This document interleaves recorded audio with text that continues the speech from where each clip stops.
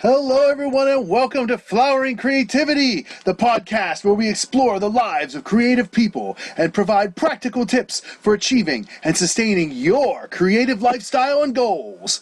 With me today, I have Kadrian Thomas, who, despite his humble beginnings, stepped into his purpose when a stranger, Winston Mundy, gifted him his first saxophone at Northern Caribbean University, age 22. Winston, now deceased, was a lover of Kenny G's music and sensed potential in Kadrian. This gift served as proof to Kadrian it's never too late to step into your purpose, and that with commitment, consistency, and passion, your soul will reveal itself. Kadrian is a grateful man, and through his work as a teacher, songwriter, and recording artist, he hopes to pass on his legacy. He currently resides in China with his wife and best friend Christina, and hopes to be a source of inspiration, motivation, and healing to others online. A man of many talents, I personally enjoy Kadrian as the sax habit coach. His soulful saxophone covers, and especially his awesome new song, I Am a Target. Everybody, welcome Kadrian Thomas. All right, thank you. What inspired that song actually is as a result of what's happening globally, with Black Lives and George Floyd, and my personal experience as well, where when I was in the States in 2009, as a student, I went to visit in the summer. I was going home and two cops pulled me over. I was walking actually, and they frisked me, And so looking back at that, I could have been one of those persons who could have been like Floyd, And so it was out of that experience and what people of color like myself have been going through for a very long time, over 400 years. That is what has inspired me to write this song and hope to pass on the message that, hey, don't treat us as a target because we are one.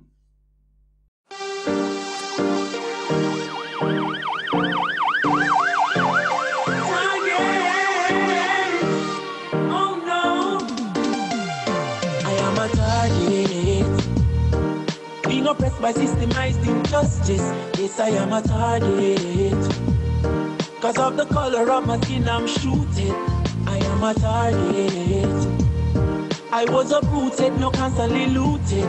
I am a target. Let's check the history book of those who started. Uprooted from the motherland, enslaved by Babylon.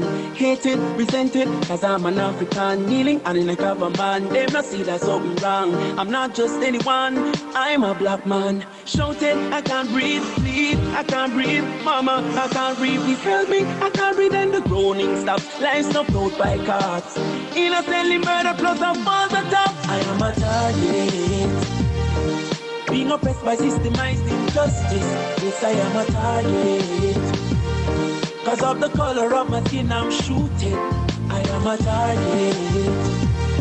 I was uprooted, no constantly looted. I am a target. Let's check the history book of those who started. First they loot us, stole us, bought and sold us, enslaved and raped us, then lynched and shoot us.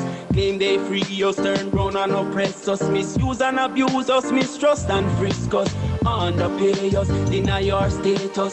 There's no charge but they incarcerate us, each day they scare us, brutally tear us. The insults, the pain, the shame I will no longer contain. I am a target. I love that second verse, man. Oppressed and demonized by social injustice. Yes, I am a target. Cause of the color of my skin, I'm shooted. I am a target. I was uprooted, now constantly looted. I am a target. Check the history book, it's you who started. Kings and queens, rise up. Kings and queens, stand tall up. Kings and queens, let's speak up. For equal rights and justice, let's unite up. Don't treat me as a target. Give me freedom, equal rights and justice. Don't treat me as a target. Don't take my life from me, you're paid to protect it. Don't treat me as a target. It's time to change the history book, rewrite it. Don't treat me as a target. It's you who started me, I ask you to end it. Don't treat me as a target. Don't treat me as a target. as a target. Don't treat me as a target. It's you who started me, I ask if we end it. Very cool. Very, very cool. Thank you.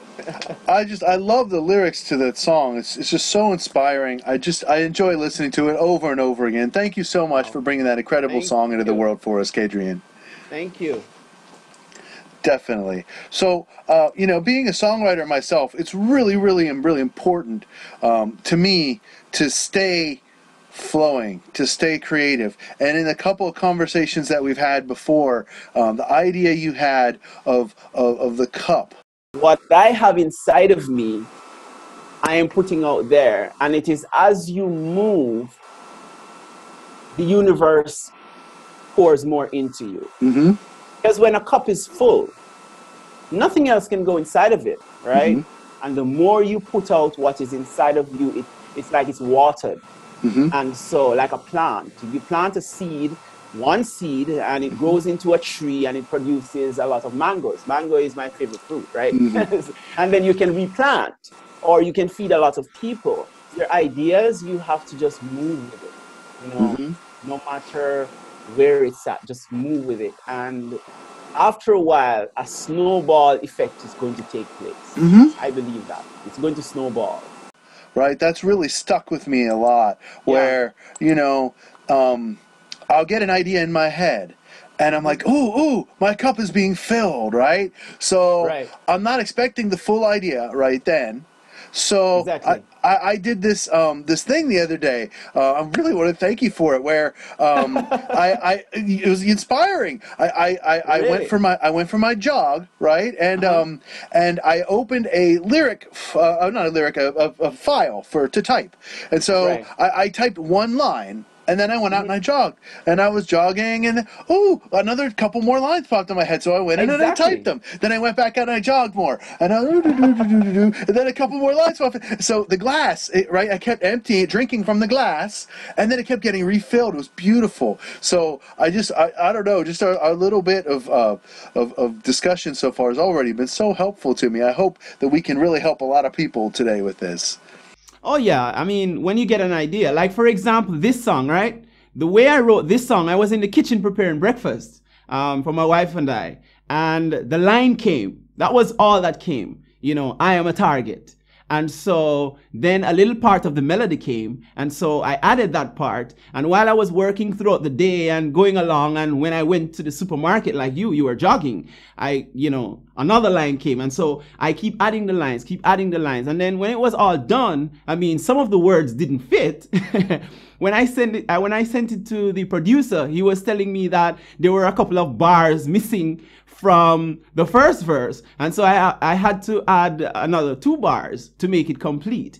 So that's how you do it. You take a piece, you add to it, and when the inspiration comes, then you keep moving forward. And that's what I read something recently, that as creatives, as musicians, sometimes it can take weeks to write a song, maybe months, even a year sometimes. It's dependent on what you are writing about or what you want to sing about. But then you start where you are and keep adding to it until it's complete. I think it's really important that we kind of give everybody a little bit more of an idea about, how you would describe your work. And how do you use creativity in your work? And, what are your current creative goals, my friend?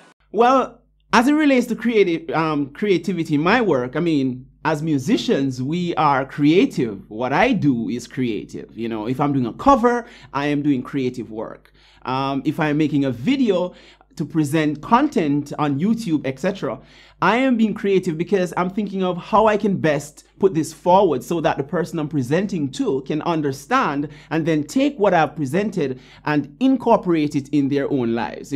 As a creative person, one of the things I am working at is becoming better at managing my time, for example, so that when my creative juices flow, I can just sit in front of a camera or sit on a podcast like this one and then just let the content flow, and so that it can benefit others. And then in addition to that, I'm also working on my membership site so that I can help beginner saxophone players to move from point A to point Z or point B, right? Excellent. We're going to talk a lot more about that as we go on here. But I want to get to the routine because I mentioned jogging. To me, I spend a lot of time in the morning exercising because I found that if I don't, I generally am not feeling as good later in the day. And I do have a rest day where maybe I'll just walk, right? Actually, yesterday we just went for a nice hike, maybe a couple miles over an hour and a half. So it was very low stress. But to me, moving my body is a really important meditation. It gets me clear and ready to be creative and do things after that throughout my day. So do you have a daily routine? And, what do you do in order to keep yourself feeling creative? All right. So for me, I wake up every day at 4:50 a.m., right? That's the first part of my routine. And then I do like a 30 to 45 minutes exercise. Sometimes I go walking. Other times I do push-ups and sit-ups and stretches and so on. And then in addition to that, I do journaling. Every morning I write in my journal, regardless of the day of the week, or whatever I have to do. And so my morning routine really protects the beginning of my day. So between 4:50 and 7 o'clock, that's during that time, I take the time to pour into myself. And then I love reading, so I read as well. And that sets me up for the day. If I don't do that, then I'm in problems. And I've been doing this for a while, and I cannot see myself not doing it going forward. Like it's something I'll be doing forever. Because once I do that, my day gets going. Absolutely. Really cool. And as the sax habit coach, you really mention good practice habits and motivation and excuses and those type of things. So I really enjoy that work that you're doing on YouTube. Thank you. Definitely. So what challenges have you faced that disrupt your creative flow? Three things. I don't have my phone with me right now, but social media is a disruptive element for me. And so of recent times, I have found a way how to deal with that. Because if I start browsing in the morning, Facebook, YouTube, Instagram, whatever, I found that it saps my energy, because as Sophie Leroy says, you have what is called attention residue. Is that when you spend some time on an activity, you leave some of the bandwidth that you wake up with on that activity. And so it takes about 15 minutes to 30 minutes for your brain to reset. So let's say I was reading, right? And then automatically I just stop reading and start to practice on my saxophone. It means it's going to take some time for me to recalibrate in order to get into this new thing that I'm doing. And so I've found that with social media, it's so draining and it takes away so much of my mental bandwidth that it disrupts my flow. And I'll go for the day and find myself not doing anything. The next thing that would disrupt my flow is watching the news. And so I stay away from it because it doesn't do me any good. So I stay away from that. And then the final thing that also disrupts my flow is if I don't get a good night's rest. So now I'm well rested because I went to bed early last night. If I don't put in my 7.5 hours, because you need like 5 sleep cycles, and 1 sleep cycle is like 90 minutes. And so you need 5 of those every night for your body to really recoup for you to take on the next day. And if those 3 things, if I don't work on them and have them, on point, then it disrupts my flow and it gets into my creativity. And then I just drag along through the day and nothing gets done. So, yeah. I'm really enjoying having this opportunity to talk to you. So me too. Definitely. Let's shift gears a little bit. Mm-hmm. How has the pandemic situation affected your work? Well, in terms of my work, I'm a teacher, okay? So in terms of that side of my work is fine, okay? In terms of my creativity, I've had more time to do more of what I want to do, of course, yes. But there's also a drawback. When you're not interacting with people, it's a different kind of situation than when you're just by yourself, right? So in terms of that, I don't have any like online programs running now. I have maybe one free course that I run, but I don't have anything online that's generating income so far. So in terms of that, and I don't have like a brick and mortar business like I had in the past. So it has not affected me too badly in that sphere, you know. But I know for people like yourself who has your own thing that you offer, you're teaching online and so on with students, it may be a bit different for you. But for me in that sphere, it's not too much of disruption. Only that now I have to teach online, right? I can't go into the classroom with my students, which it takes more work to teach over like Zoom, for example, when you have 60 people in a class. You know, if it's one-on-one, it's fine. But when you have 60 students sitting in front of you and you have just a small screen and then you're trying to teach a foreign language, it's different. Yeah. Very interesting. So you're actually teaching English, or what are you teaching? That's cool. right. Very cool. I actually have another friend who actually teaches English to people in China from Los Angeles. Yeah, you have people who do remote work. Because before I came here, I actually worked with the Chinese from Jamaica, you know, but it was in another sphere. I was doing customer service work. So I would represent their customers in Europe, in the UK, in the US, Canada, and so on. Yeah. Very neat.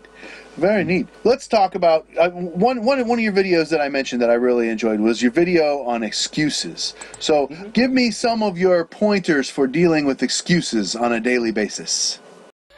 For myself, I just have to get moving, right? Because once the pendulum starts to move, then it picks up momentum. So for me, I find that when I think too much about an idea, like, let's say I get an idea for a topic that I want to cover. Like, I have about 15 video ideas that I haven't shot yet, right? But I'm getting there. So, you know, for me, it's in the start.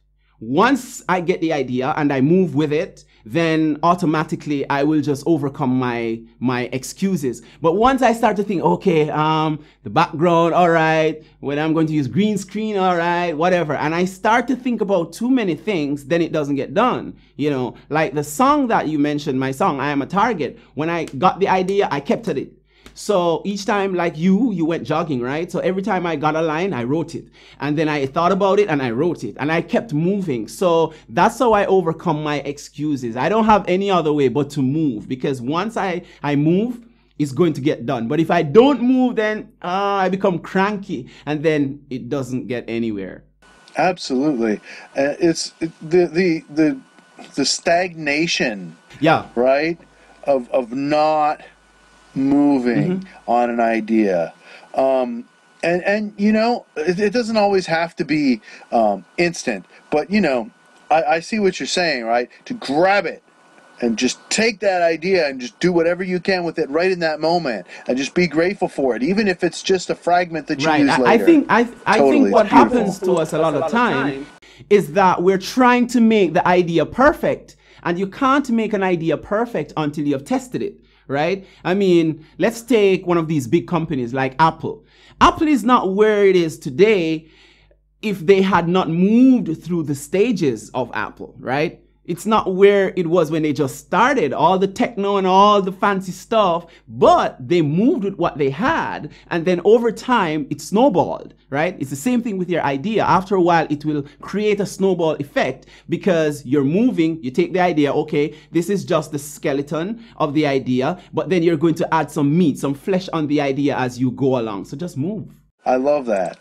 So how do you manage your stress?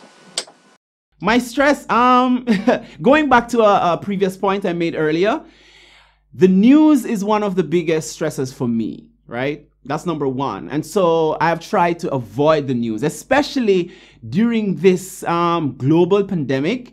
I limit the amount of the news I take in. Now, there's a lot going on over where you are, you know, in the US. And so I try to limit that, because once I start to watch or take in too much of the news, it depresses me. And so again, it goes back to the point of your creativity. It saps that, and therefore I can't move. So I try to avoid the news as best as is possible. And then I seek to keep in my creative flow, because let's say at the end of the day, I cannot recount what I have done throughout the day. It also stresses me. Like, okay, I didn't write any content today. Okay, I didn't put up a video today. All right, I practiced, but I didn't go deep, you know, because there's a difference between practicing and deep practice. You know, deep practice has some amount of deliberate effort put into it. And so those are the things that really stress me, you know, the news. And so I avoid that, and then just use up my creativity. And once I do that, at the end of the day, I can say, okay, 5 things. I have written down 5 goals, and okay, at least I've gotten 3 of them,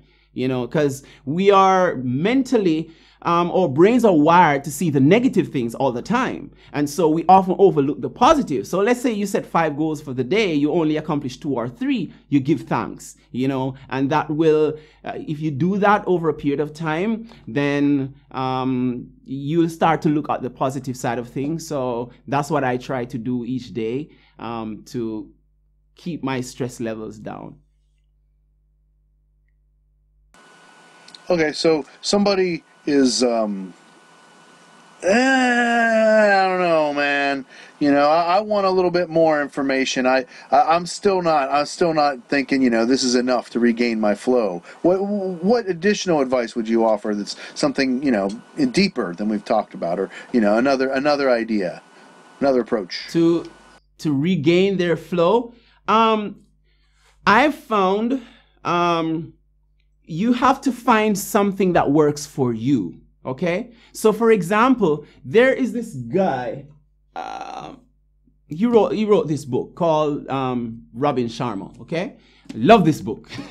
This book has helped me to wake up for more than 400 and something days, non-stop, every day, 450, no excuses. Rain or shine, snow or heat, I've awakened because of this book, right? So when I want to recalibrate, I usually go to this book. I have it in book in this form. I also have it in the audio version. So there are some points which he makes in it about becoming world-class leaders and all of that. And so when I listen to him, he hit a nerve with me, you know. So for a person who wants to get back into flow, you have to recognize for yourself, what is that thing that causes you to tick? Okay, is it making a video, and when you make the video, you feel a sense of accomplishment? Okay, go make that video.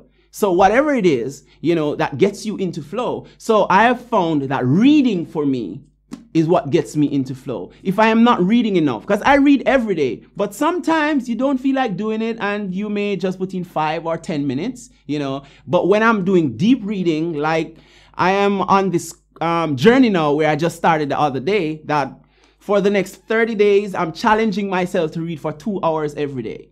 Now, it doesn't mean I'm going to sit down at one sitting and read for 2 hours. I may split it over the day, okay? 25 minutes here, 30 minutes there, because it's easy to just grab your phone. Let's say you're editing a video and you need to export it. It's going to take some time for it to export, right? Sometimes we sit at the screen and we're there scrolling on Facebook and YouTube, not doing anything. Okay, I am developing that habit where instead of going on my phone, I just use my book. I grab my book and replace that habit, you know, because as I said to you, the phone, it disrupts my flow. And so what I do, I stop checking Facebook and YouTube in the mornings. You know, I made an exception, like for you now, I'm coming on here and maybe you need to contact me through Facebook or whatever. And I rarely make these exceptions. And outside of going to your message, I just shut it down, and then maybe 5 or 6 o'clock later, because it's daytime for me here, then I'll do that. Yeah. So you have to find that thing that makes you tick. If it's walking that makes you tick, go walk,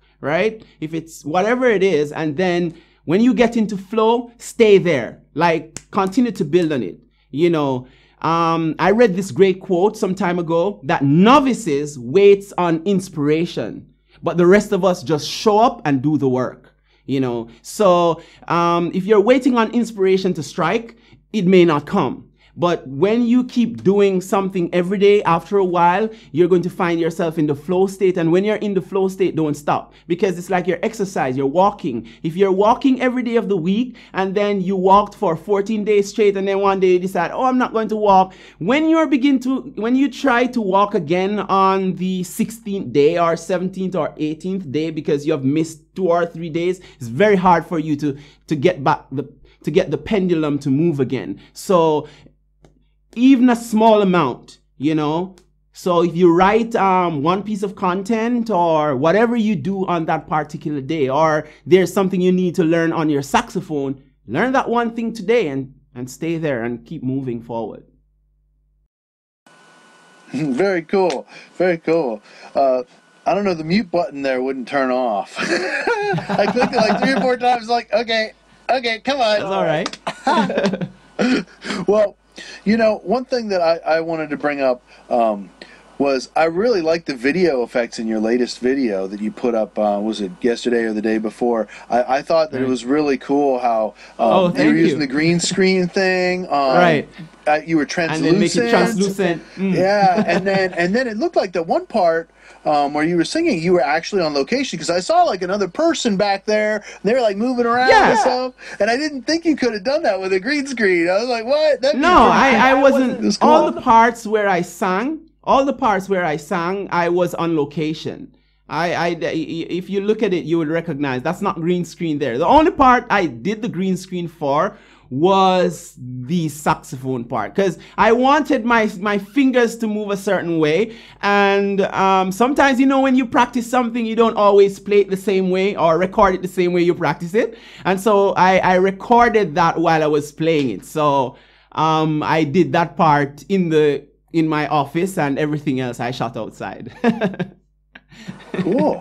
So one thing that I'm working on is holding myself accountable, because we had a conversation on Facebook or something where it was in one of your videos. It was the 5 things, right? Why don't you tell us about the 5 things real quick? Do you remember what we're talking about? I don't remember all 5 off my head, but let me see if I can remember how many of them I remember. Okay, accountability is one. Okay, the 5 hacks to stay to practice your saxophone. Accountability is one. You need a partner or somebody who will keep you accountable. So for myself, my wife is the one who keeps me accountable. I usually practice at 2 p.m. each day, because that's the window I have. And if my schedule changes, then I'll flip things around a bit. All right. And if it reaches a certain point of the day and I haven't practiced, then my wife will say, Kadrian, when are you going to practice?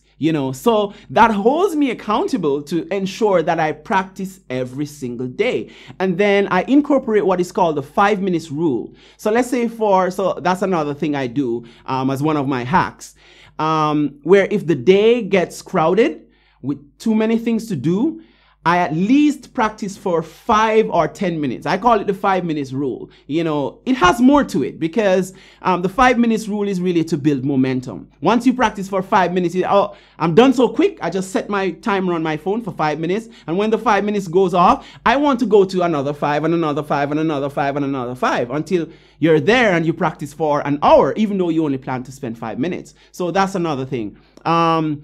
Consistency. Consistency is the next thing. Consistency, I learned from this author, is the mother of mastery, and so at this point in time, I have become so consistent at a number of things.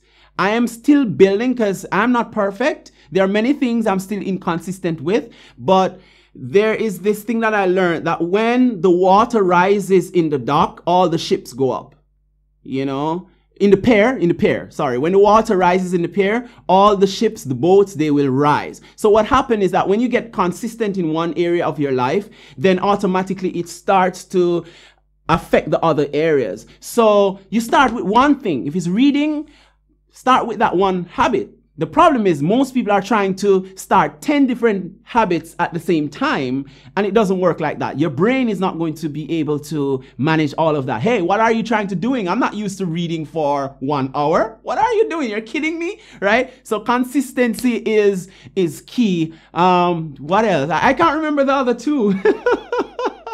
That's all good, man. It's all good. So, consistency on that note, let's talk about a new schedule. I'm starting in September for my YouTube channel. Right. This is something that I feel is really important. So, from now on, starting in September, I'm going to have Flowering Creativity once every month. You'll be the very first one for September edition. And then I'm going to have Matthew's Favorite Covers once a week. I'm going to have Jam and Chat once a week. And I'm going to have Mastering Music Lesson once a week. That's a lot of work. So that way I'll be putting out a minimum of 3 videos and a week, and then they'll have original music sprinkled in whenever. So that way I can sort of kind of build up a backlog of content and have like a whole bunch of videos finished, right, that I haven't uploaded yet. And that way it can take some of the stress out of it, right? Yeah, to kind of get ahead. What I've found is that scheduling was one of the 5 hacks. Schedule your time. So that's 4 out of the 5. Scheduling your time.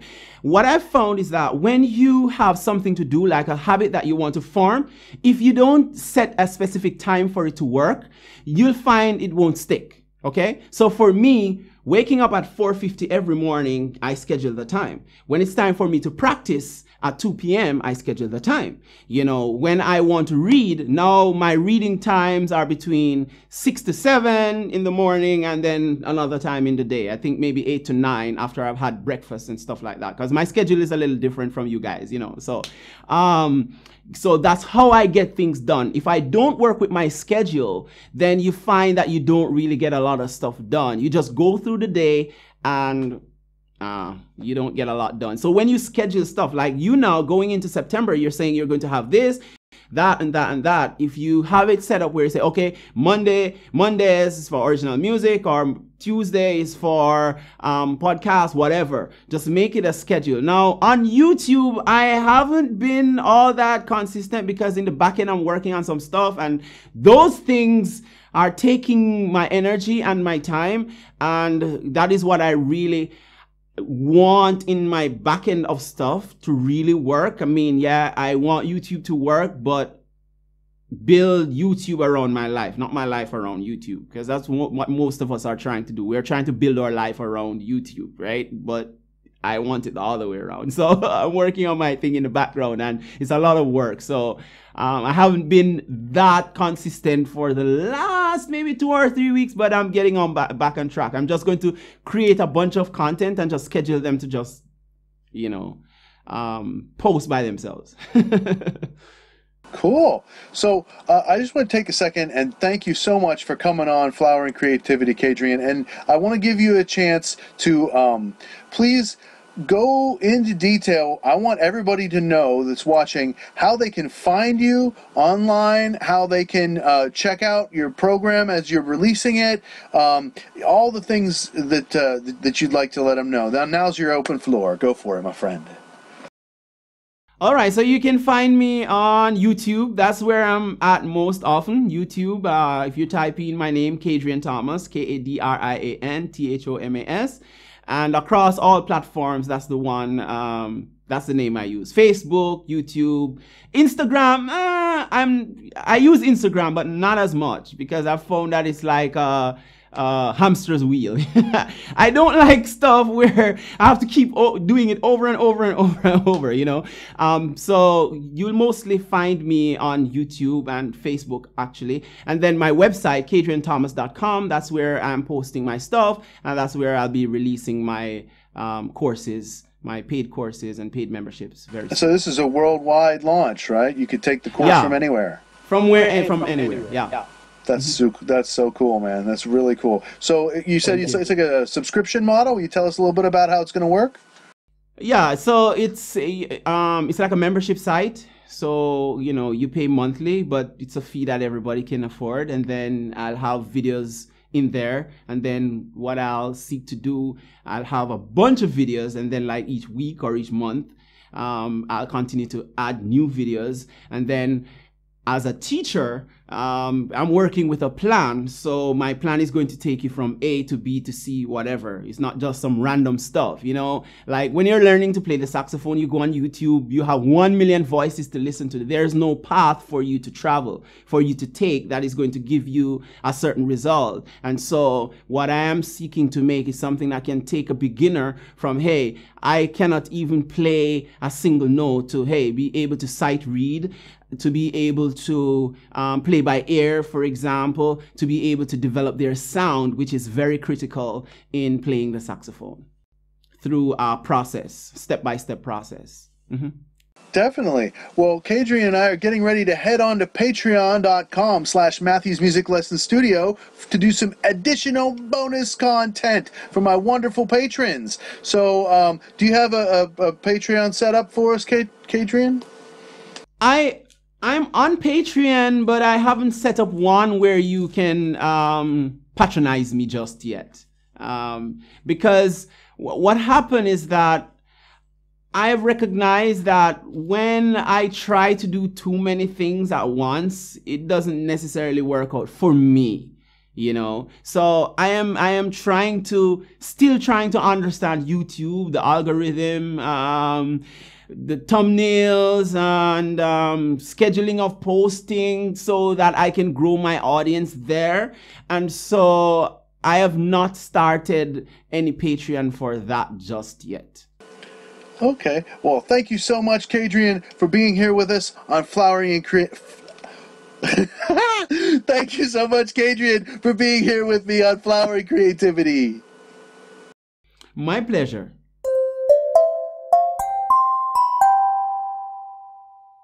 Thank you very much for joining me on Matthews Music Lesson Studio. Please share this video, like, and subscribe to join my more than 500 subscribers. Thank you so much to each and every one of you. And please continue to tune in for all the great shows that I have to offer you. Thank you so much for joining me. And did you know that you can get online music lessons from me on Zoom? I record it MP4 for you, and you can then review that lesson forever. You can have it so we can go over it, you can practice along with it, and then that way, no matter what, you can relax and enjoy the lesson. So please, MatthewsMusicLessonStudio.com. I'll see you guys next time on Matthews Music Lesson Studio.